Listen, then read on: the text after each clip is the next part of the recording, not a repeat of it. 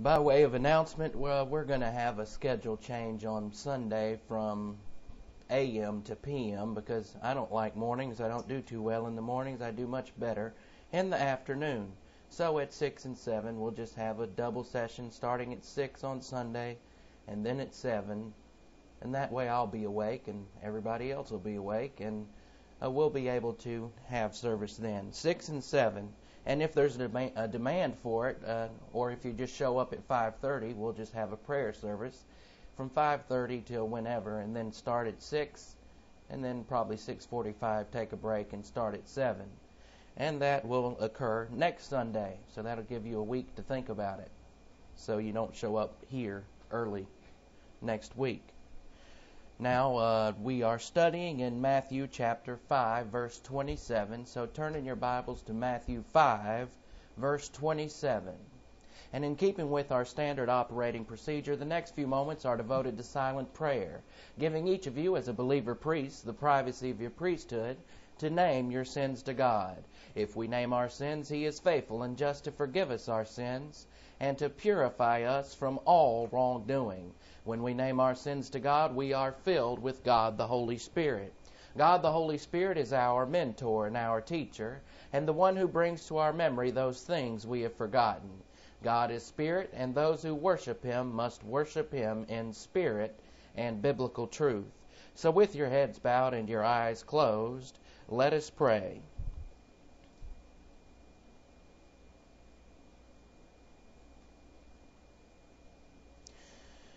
Father, we thank you for the wonderful privilege and opportunity under the principle of freedom to assemble ourselves together for the purpose of learning the Word of God. May God the Holy Spirit enlighten us and give us the concentration necessary so that we might assemble this portion of the Word into our souls. So in Christ's name we ask it, amen. So we're in Matthew chapter 5, verse 27. And we'll start there. You have heard that it was said, do not commit adultery. Now we have to keep in mind who Jesus is speaking to. And a lot of people in the crowd at this time were what you call Pharisees, very religious people. And they knew the Ten Commandments, so they definitely heard of do not commit adultery. This is almost like sarcasm because they hear this as Jews in Israel as a child. I mean, by the time they were 6 and 7, they had memorized the Ten Commandments. That was just something about every Jewish family would do. So, of course, they had heard, do not commit adultery. So he is almost being sarcastic. You have heard that it was said, do not commit adultery. And so all of them are sitting in front of Jesus, probably shaking their head, amen, yes, that's true. And I believe that. Of course they do. They've heard it their whole life. But now He's about to shock them. He's about to slap them upside the head, as it were, with something that, they just probably never thought about themselves. But I say to you, and actually this is the corrected translation, but I say to you for your benefit, that whoever checks out a woman to desire her has already committed adultery with her in his heart. That means in their frontal lobe. They have, simply looked at a woman, and she doesn't even have to be dressed in a bikini. She could be wearing a long dress and be fully clothed with a coat on, and a man could still look at her with his eyeballs and take her into his soul and commit mental adultery with her. And so what Jesus is doing is shocking these people because they've always bragged to themselves, I have never committed adultery. And Jesus says, well, you've heard it said not to commit adultery, but I tell you, if you lust for a woman in your heart, then you have sinned. So this just slapped the legalist across the face because they like to hide their sins. And they know they have a sin nature, or most of them do. Some of them are so arrogant they don't believe that. But most of them are sinners, and they've been trying to hide their sins. They try to make their sins sophisticated, and so that they will be presentable to other people. And they don't even think about being presentable to God. So all they do is talk about do not commit adultery, yet they do it all the time in their minds. And most of them would have to have a lobotomy before they would quit lusting for women. So they realize this. And it's a shock to them. And then in 5:29, Jesus continues with his shocking statement. And this is very shocking, what he's about to say. And he's saying it not for literal reasons. It's not for us to take literally. He's saying it to a bunch of sinners, and he's trying to let them know that they are sinners, because some of them have been so self-righteous, they think their sins are better than other people's sins, and they can justify what they do. Oh, sure, they lust about other women in their hearts, but nobody can see in their cranium to see when they're lusting. So nobody really realizes what creeps they are. And what Jesus is trying to tell the whole crowd is, look, you're all a bunch of sinners, all of you sitting here. And he's getting very shocking in chapter 5, verse 29. And this is actually the corrected translation. Since your dominant eye, and it is the dominant eye, of course, that controls your other eye. And so since your dominant eye, and it's talking about a mental attitude sin. It's a reference to a mental attitude sin, in this case, of taking a woman into your heart, into your mind, and committing adultery. Since your dominant eye causes you to have mental attitude sin, and of course, Jesus Christ is not saying that your eyeball is the source of sin. That's ridiculous. Like the movie Ray Charles, or it's called Ray, he was blind, yet he lusted for more women than probably a lot of us with sight, or men, of course, if you're a woman. But he lusted all the time as a blind man. So plucking out your eyes isn't going to stop you from having mental attitude sins, and Jesus Christ is not at all implying this. You are tempted because you have an old sin nature. And then from that old sin nature, you decide to sin. You choose to sin. So blind men still lust, and that's something you have to understand. This is not literal. It's a shocking passage. Since your dominant eye causes you to have mental attitude sin, tear it out and throw it away. Now that's shocking to them, because they're all sitting there and they're thinking in their own minds, and they're realizing that they sin. And so they think, wow, tear it out and throw it away. He's showing them that they're sinners, because the first thing that these religious people need to figure out is that they are sinners. Because the whole time they think they're righteous because they follow the law. I've never committed adultery, they tell all their friends. I've never murdered anyone. I've never done this and that. And then Jesus brings up the fact, hey, you can have a mental attitude sin, so you're sinners. And since you do sin, pluck out your eye.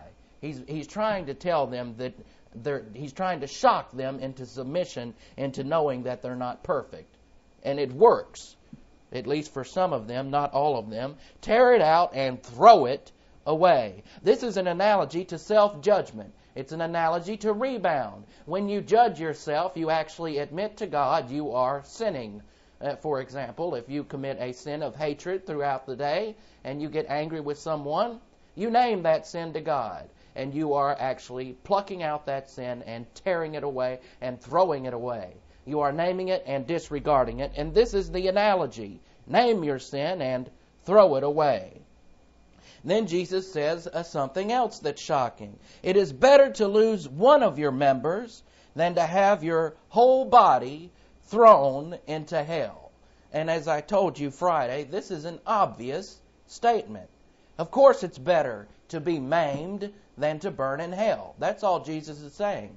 He's saying, look, it's better for you to be maimed than to burn in hell. He is not saying that if you maim yourself, if you pluck out your eye, you're going to go to heaven. This isn't literal. He's simply trying to make the point, look, people, you're sinners. You're going to hell unless you believe in me. But he doesn't present the believe in me yet. Right now, he is just presenting the fact that they're all sinners. And and what he's saying really is, you followed the Mosaic law to a T, you think. But then in your brain, you've been having all of these sins inside of your heart. So you're a sinner. And since you think you're going to heaven by following the law, well, I'm here to tell you you're not. You might as well be plucking out your eyeballs, because it's better to be maimed than to go to hell. But he's not saying if you maim yourself, you'll go to hell. And people get confused with that, and they mix up this verse as having to deal with the fact that we might lose our salvation if we sin, or that if we sin and we don't do something that is traumatic to ourselves, then we won't be saved. And that's incorrect.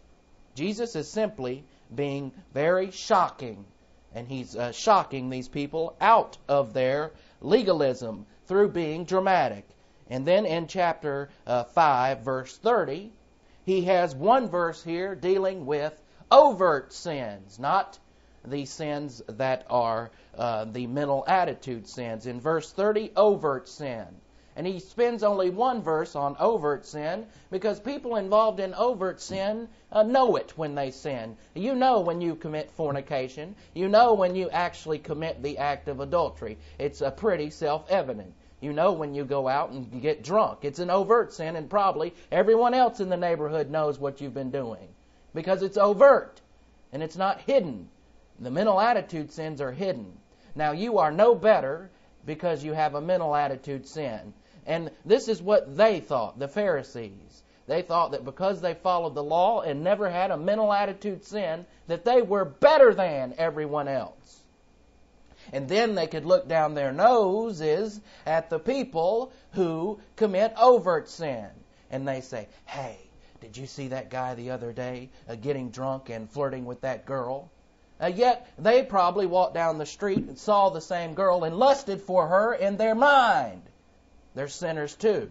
In fact, they're the worst of sinners because they can't see themselves as sinners. But when you get to the overt sins, most of them know when they're out of line.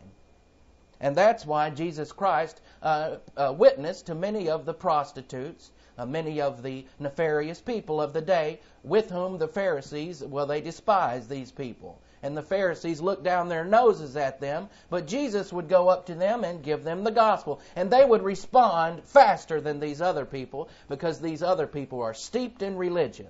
And the hardest people to witness to are people steeped in religion. And the hardest people to give Bible doctrine to, those who have already believed, are people who have gone into legalism. Because they realize suddenly it's all by grace, and they don't like hearing that. And they liked their old lifestyle where they could gossip and malign about everybody because it made them feel better. But Jesus right here is not making anyone feel better. And what he's doing is saying, you're all sinners. The people who have mental attitude sins, you Pharisees sitting in front of me, you are sinners. And those of you who do overt sins, which we'll see in a minute, you too are sinners. And he only uses one verse because they already know it. But he's being balanced and he makes the point. Since your right hand causes you to sin. That's an overt sin. And that's what that's in reference to. Cut it off and throw it away.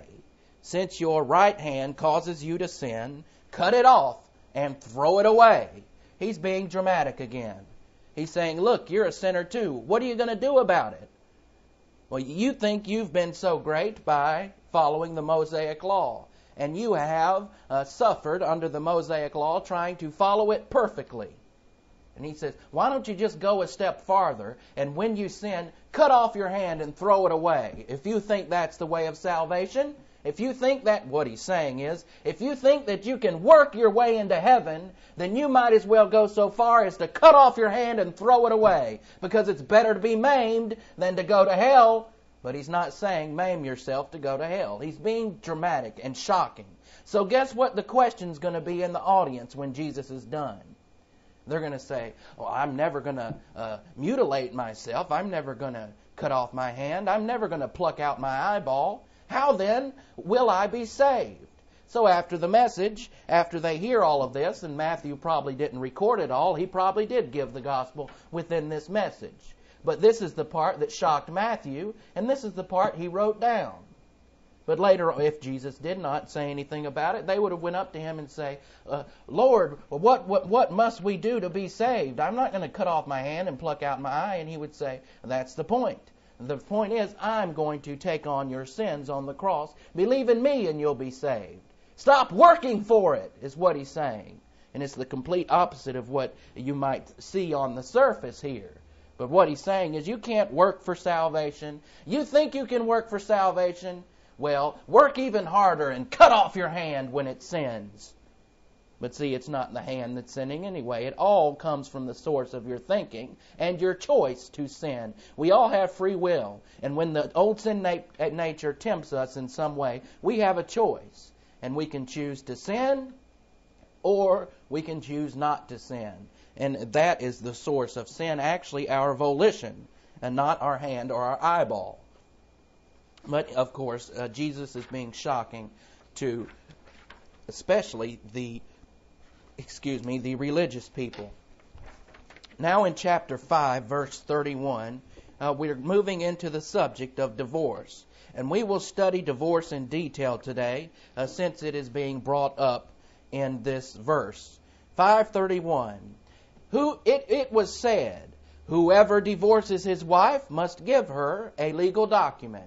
Now all of the people sitting in front of Jesus at the time, listening to him, knows that they can have divorce. It's part of the Mosaic law. And they know that Moses said, give her a certificate of divorce, and you may have a divorce. They know that. And so he is bringing it up again. And then he goes on to say in 5:32, but I say to you. He's amplifying on the law. And he's explaining to them, yes, you think you've followed the law by getting divorced, but many of you have gotten divorced wrongly. So he's pointing out again that they're sinners. But I say to you that whoever divorces his wife, except on the grounds of adultery, that's what the sexual immorality means. But I say to you that whoever divorces his wife, except on the grounds of adultery, causes her to receive adultery. And anyone who marries a woman who has been divorced, that is, divorced for reasons other than adultery, they commit adultery. And this sounds a bit convoluted on the surface, but we're going to break it down in the doctrine of divorce right now. So point 1, actually, let's move on to the doctrine of divorce. Point 1. The word divorce is derived from the Latin word divortium, and that's divortim. Divorce comes from the Latin word divortium, divortim, and this means separation. And it was used in the Roman Republic. And in the Roman Republic, the husband could divorce the wife. But the wife could not divorce the husband. Not in the beginning of the empire. Only the husband could ask for a divorce. And then, of course, it would be granted to him. The wife in the Roman Republic could never ask for a divorce, except in the later empire. When Rome started to fall all apart, the woman could ask for a divorce as well. And that's when divorce became very prominent. And so went the Roman Empire. Because I'll tell you this much about civilization. Anytime there's a breakdown in marriage, that country is going under. And I'm talking about widespread breakdown in marriage. This has occurred in our country, sadly enough. In the 1950s, divorce was rare. Now, it's more than 50%. And nations cannot survive without the foundation of family. And we are on a fast track toward destruction because of our neglect of these things. And remember, marriage is for believer and unbeliever. In the 1950s in this country, unbelievers would get married and stay married just the same as a believer would get married and stay married. Now, usually the unbeliever would marry an unbeliever and the believer would marry a believer. Sometimes it would get confused, and that's where problems would arise. But divorce was very rare, whether it be from an unbeliever or a believer. Today, believers get divorced all the time, and unbelievers get divorced all the time. That's a sign of national degeneracy. It happened late in the Roman Empire, and when they fell all apart, the first thing to go was family, marriage. Marriage and then family, because when marriage goes, and then the children lose their security net, and then they seek for security in the government. That's what they did in the Roman Empire. They had no security from family, so they went on the government dole. And the government would pass out government cheese, as it were, and bread.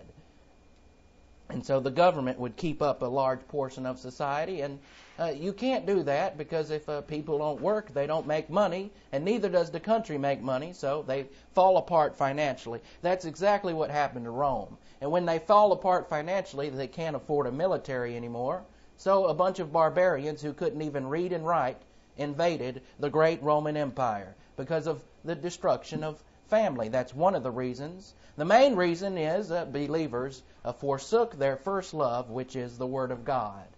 And the only reason we're here as a country, I guarantee you this, is because there are few people around the country still listening to the Word of God and care enough to put it in their souls. So God holds back the storm clouds of the fifth cycle of discipline. And the only reason it's being held off is because of a few people who care enough about the Word of God. Now remember, it doesn't, when you care about, it's not sin that destroys a country per se. Everyone sins. What destroys a country is their lack of knowledge. And they could be very self-righteous and say, I would never take a drink of alcohol. They might be very self-righteous and say, I would never commit adultery. I would never do this or that or the other thing. Well, they're part of the reason the country's going down, because they may never do those immoral things, but they never do catch on to the Word of God. And it is knowledge that preserves a country. Knowledge of the Word of God. And without that, you have nothing. And we're heading in that direction. And right now, the world's going nuts. And so I do watch the news, but sometimes I don't like to. It's depressing. Because, of course, in the news, they're only going to give you the bad news, but the bad news keeps getting worse and worse.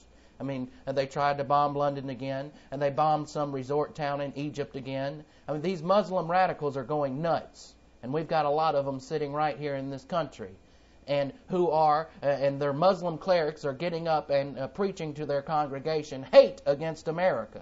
And we just allow it to go on because of freedom of religion. But that's when you cross the line, when you start advocating civil disobedience. Yet because we're so soft, we let it go on. And eventually these people will find a way to get at us if we do not straighten out spiritually. And that's the real solution. It's a spiritual solution. So in America today, we too have divorce laws, and divorce is a legal declaration of dissolving a marriage and breaking the marriage contract. And there are two categories today, and that is, of course, separation. The first step is to get a document of separation. Then you have to be separated for about a year, unless there are certain extenuating circumstances such as adultery. And if you can prove adultery, I think they let you out of it in 3 months. Or if you can prove drunkenness, this isn't part of Scripture, it's part of American law. If you can prove drunkenness, you get out of the marriage within 3 months. Or drug abuse, or something else that is dependent related, you can get out in 3 months. But that's American law, and we're going to show you what the Bible has to say about it. And this is how we as believers should follow it. Even though American law says you can get divorced for just about any reason, we must always turn to what God has to say about it and what are His mandates. So, divorce was permitted under the Mosaic law. Now, the Bible limits the number of reasons for dissolving a marriage, and even fewer reasons for the right of remarriage. Now, there are some cases in the Bible where it's perfectly legitimate for you to have a divorce and then get remarried. Other cases, it's perfectly legitimate for you to get a divorce, but then you do not have the right of remarriage. And we will get into the study of in which cases do you have the right of remarriage. Now, this doesn't give you a right to freak out and say, well, I got divorced and I didn't have the right of remarriage, but then I remarried, so I got to get out of this marriage. No, you stay where you are. And there's a solution if you've made a mistake. There always is. And God provides that. So divorce was permitted under the Mosaic law. Now, pre-salvation marriage, divorce, and remarriage is not an issue. For example, if you live to be, let's say you're 20 years old, 21, you're not saved. You haven't believed in Christ. And let's say you get married at 21, and then at 22 you get a divorce. And let's say you do that for about 5 times up until you're 35 years old. Then at the age of 35 you believe in Christ. All of that stuff in the past is wiped out. Doesn't matter how many times you've been married. It's wiped out. You get a fresh start. That's God's grace, of course. And so even though you've were maladjusted to life, now you've believed in Christ, you have a chance to get it right. And you do have the right to marry, no matter what, because you've believed in Christ. So then he could marry again. But this time, after you're saved and you're married, you must follow God's mandates. So these things do not apply. Well, marriage applies before salvation, but the explicit rules from the Bible do not apply except to the believer. It's the only way they can apply. Marriage is dissolved by the death of a spouse. If you're married to someone and they die, you have the right of remarriage. And I can't tell you how many times I've known people who were married and their wife dies, and they go out and get remarried, and the family makes a big deal out of it. How dare he? It might be a year later, but they'll still say, how dare he get remarried? It's only been a year. She's barely cold in the grave. Well, who cares? It's none of your business. The Bible gives him the right of remarriage. And if he were to remarry 6 months after his wife's death, it might be stupid, but he is allowed to do so. And you shouldn't gossip anyway about people who decide to remarry after death. When she's dead, she's dead. And or when he's dead, he's dead. There's nothing you can do about that. Life must go on. And that's the principle. So if you have a spouse who dies, you have the right of remarriage. Whether you remarry or not is your volition. And you might be ripped apart by society for it, but you are completely right in getting remarried. Adultery is a legitimate basis for divorce and remarriage. That is by the innocent party, not by the guilty party, by the innocent party. If the guilty party commits adultery, they do not have the right of remarriage.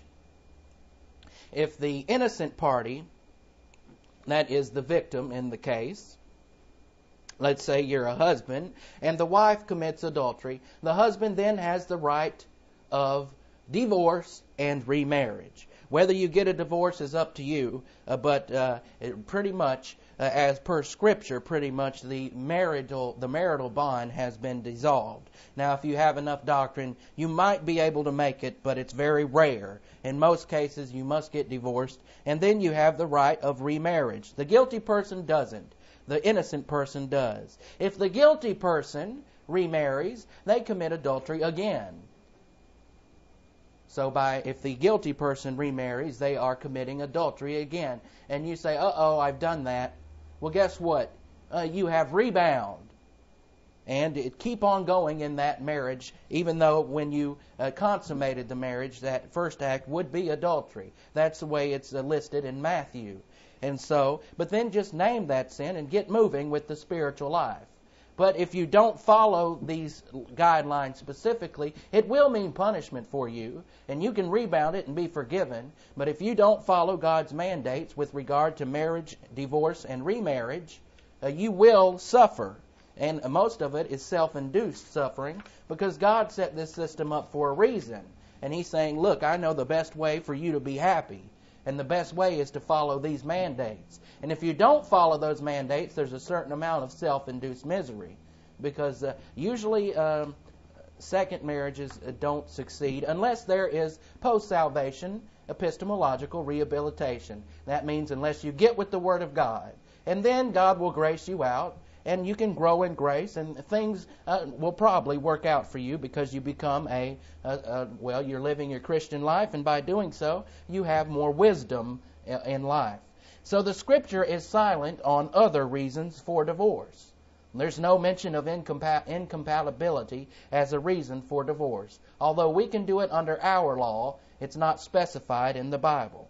Scripture is also silent on such things as brutality. But if a man is beating up a woman, she does have the right of divorce. If her life is threatened, of course, divorce the man. But there's nothing in there saying she has the right of remarriage. That is until the brutal man gets married again, which he will probably do. And then you have the right of remarriage. And usually that gives you some time to recover from such a brutal mess. But brutality is a reason for divorce, but not remarriage. But brutality is not listed in the Bible. This is just common sense. Drunkenness is a reason in our law for divorce, not a reason for remarriage. And it's really not listed in the Bible as a reason for divorce. Neither is drug addiction. Although under our law you can get divorced. And if you decide, well, my husband is a drug addict, I want a divorce, well, you can get a divorce, but you don't have the right of remarriage. If you do remarry, you've committed adultery. At least that one time when you consummate the marriage in sex. But nowadays, this stuff it's like a Greek, because people just sleep with whoever they want. But this is the way the Bible does it. Violence is definitely a reason for divorce, but not remarriage. Insanity. You might marry someone and they go nuts or go insane. And this happens quite often, especially today. Well, you have the right of divorce, but not remarriage. Criminality. And that would seem like a very good reason to get divorced if your spouse is running around stealing from the convenience stores. That would be a very good reason for divorce, but still no right of remarriage until they remarry. And then it truly dissolves the marriage. Also, if the person has suicidal tendencies, that goes along with being insane. And they may have suicidal tendencies and go on all day depressed and mope around and always think about suicide. And there are people like that, and you might get a divorce for that reason, but you don't have the right of remarriage. The Bible is silent regarding some obvious reasons for divorce. And one of the obvious reasons is if you are in a life-threatening situation, a divorce definitely would be permitted. The Scripture's silent about it, but common sense would say, get away from that situation. Somebody beat you up every night, you have the right of divorce. Leave that idiot. But you don't have the right of remarriage until that idiot marries someone else to beat up. Then you have the right of remarriage. Several things are in favor of a divorced victim in cases that are not specified by the Bible. And for example, you might have been brutalized as a woman in a relationship. Well, because you cannot remarry, it's giving you an elapse of time in single status to recover from your horrible experience. Because if you're a battered wife and you get a divorce, you are not immediately ready for marriage. You're going to have a lot of issues to straighten out first, and by growing in grace and in knowledge, and by overcoming such a traumatic experience. So by having, the reason why God doesn't automatically give the right of remarriage is because you're damaged goods. You've been brutalized. You're damaged. You're not ready for remarriage. This is part of God's grace system. He's saying, look, don't even bother about marrying right now. When the time comes, that guy will go off and get married. Then you'll be free to marry. But in the meantime, recover from all of this. This is part of the things that the grace of God provides. If the guilty party dies or remarries, then the marriage is officially dissolved for remarriage by the innocent party. The guilty party is not permitted to remarry. This is found in Matthew chapter 5:32. Matthew chapter 5:32. I say to you that anyone who divorces his wife, except for the cause of adultery, causes her to become an adulteress. So we see here that if someone divorces someone else and then they get remarried, they're causing that person in remarriage to commit adultery. Both of you are, because the marriage really hasn't been dissolved. It might be hard for us to understand living in our culture because we don't follow these laws, but these are God's laws. And this is what it's saying in Matthew. And anyone who marries a divorced woman commits adultery.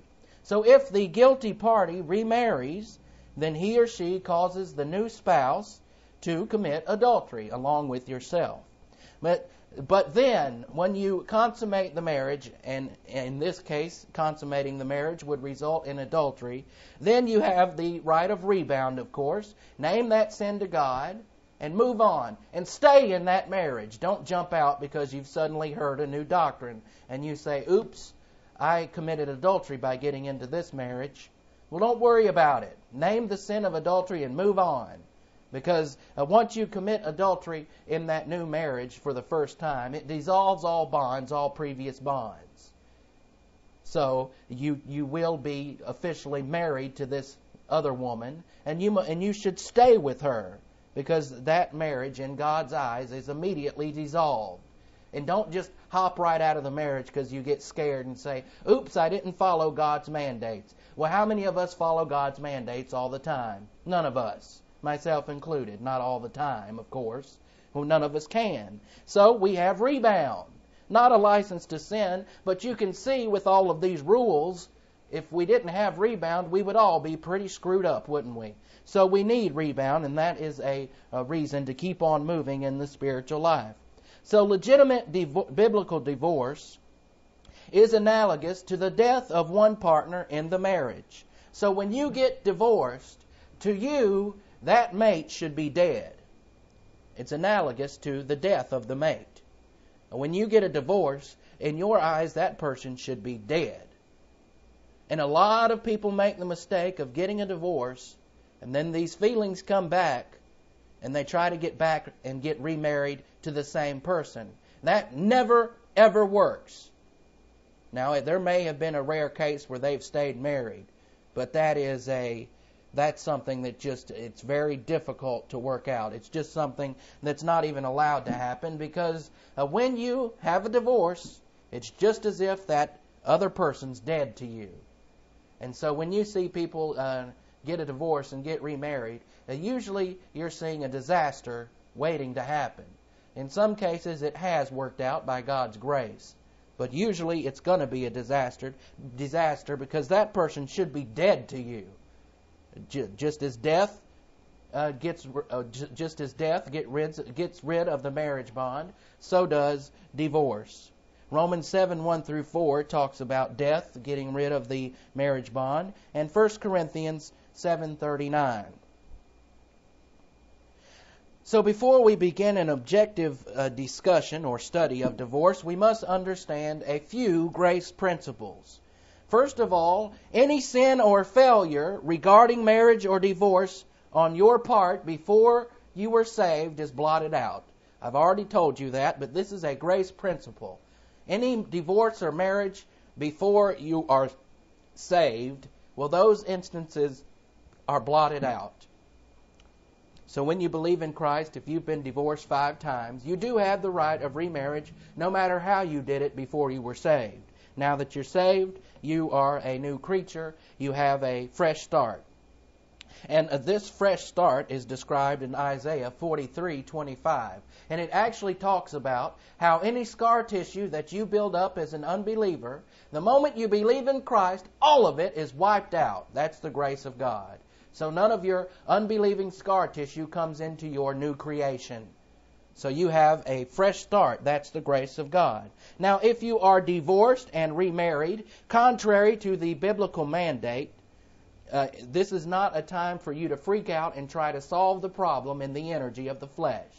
It's not time to say to yourself, oops, I committed adultery myself, and then as a result I had to get a divorce because my other wife wouldn't have me anymore. And then after I got a divorce, I got remarried, even though it says I can't as a guilty partner. But you did. So you did not follow God's mandate. Well, rebound and keep moving.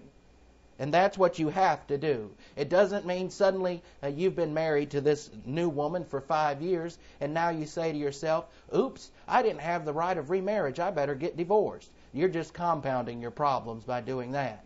You have a perfect solution in rebound, and don't even consider your past sins. They're in the past.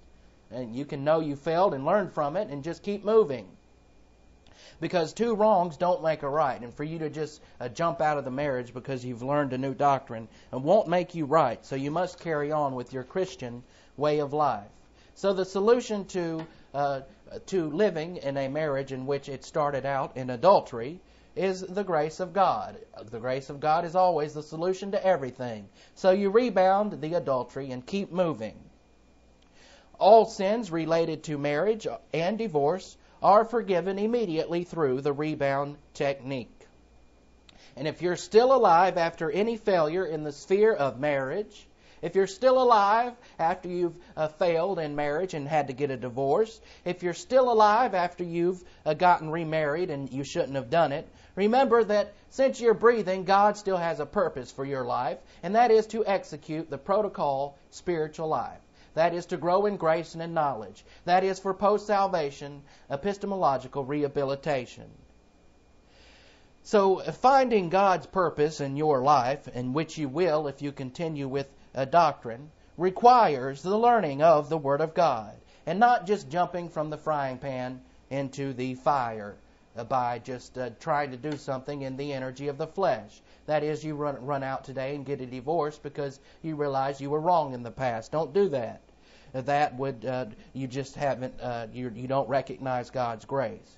So there are some principles related to marriage. First of all, people are no better in marriage than they are as people. And that's very simple to understand. If you are, as a person, a moron, someone who cares not for the Word of God, if you are someone who is a believer but constantly lives in carnality, you're a failure in your spiritual life as a person. When you get married, you'll be a failure as a marriage partner as well.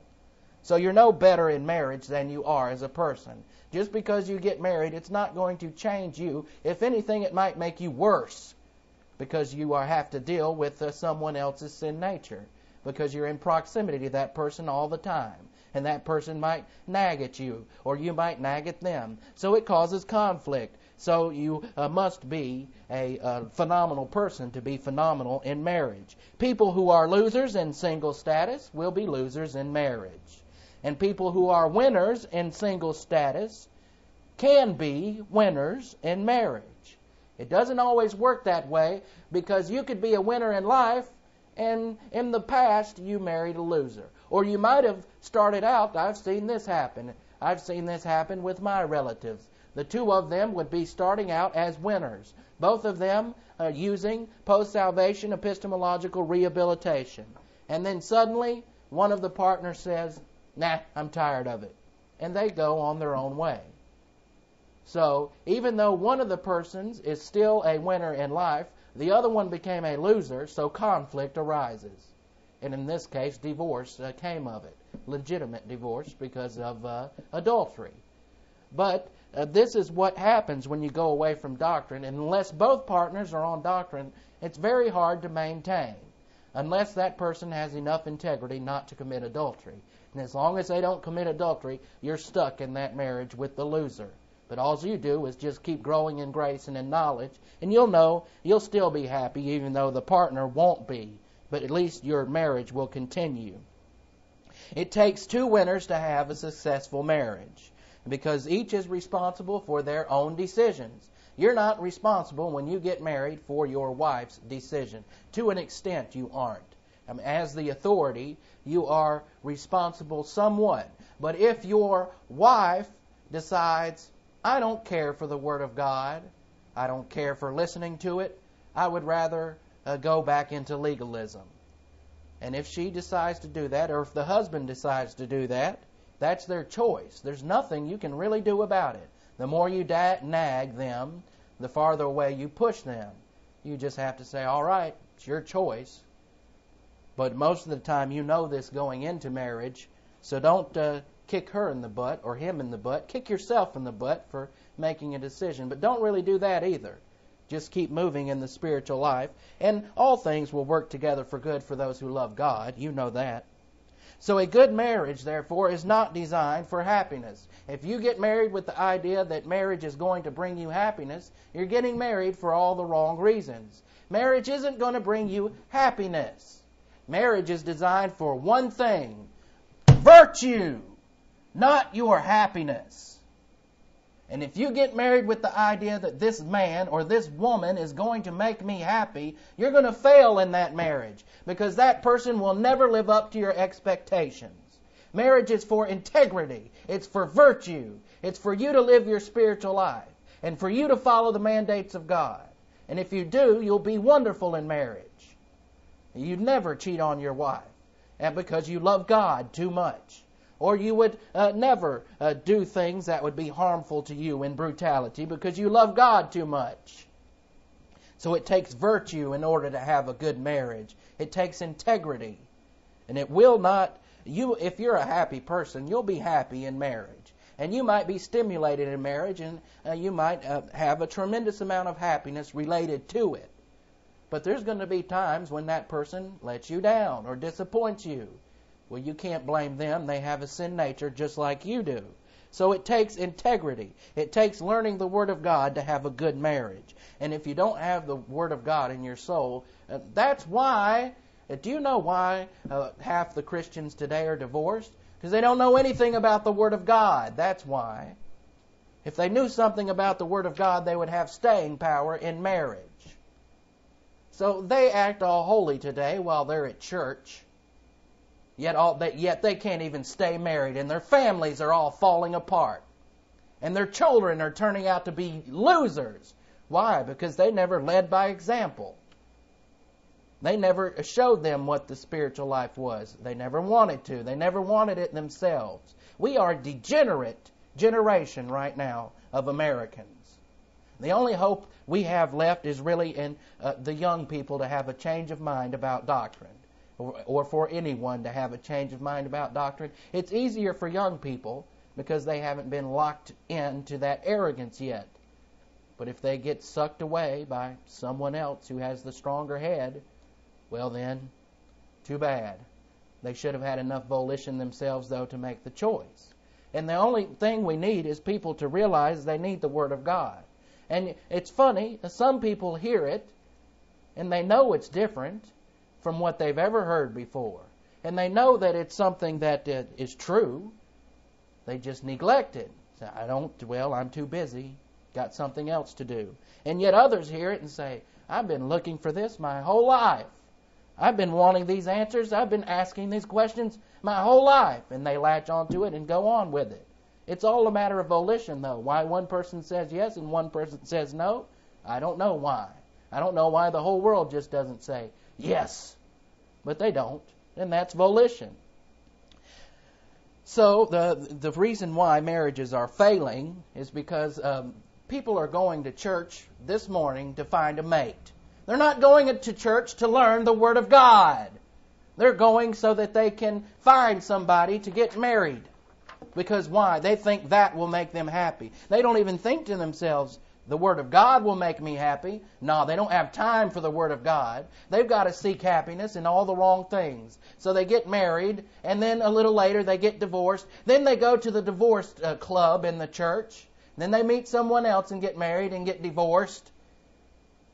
It's a real travesty that people aren't getting with the Word of God. They're missing the whole boat. They're missing the boat of happiness. The boat of happiness, the Word of God, and they're missing it. They're looking everywhere for happiness, and they've just missed it. And they go to church for happiness. And that would be the place to go if they taught you doctrine.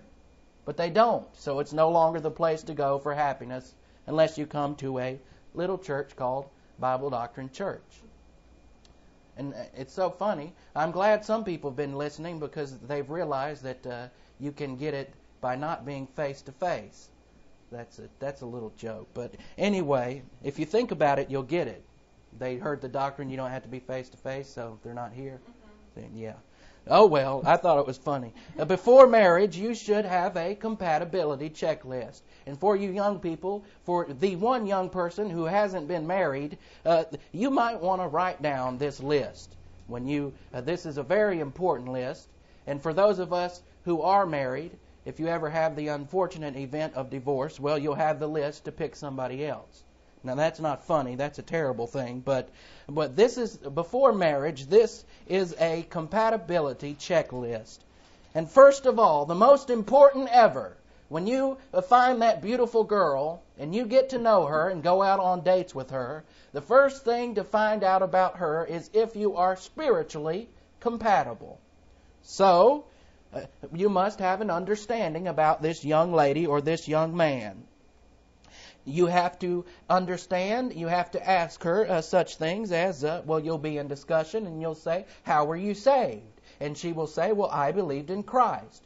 So, you believed in Christ, she's believed in Christ, there's compatibility. That's the number one thing to know, because we cannot marry, or we should not marry, an unbeliever. If we do, it's a guaranteed misery, unless you get graced out. But it's still going to be misery until they either believe in Christ or leave you. So, understanding that salvation is by faith alone and Christ alone is the first of the compatibility checklist. You must understand that your partner is a believer. Secondly, you must have an understanding or an agreement as to what constitutes the Christian way of life. You must have an understanding or an agreement as to what constitutes the Christian way of life. Now, you might meet someone who has just been saved, and they might not know what the Christian way of life is, so what do you do in that case? It happens a lot. Well, what you do is bring them to church. Say, hey, I'm going to church this Sunday. Would you like to go with me? And if she says yes, it might indicate positive volition.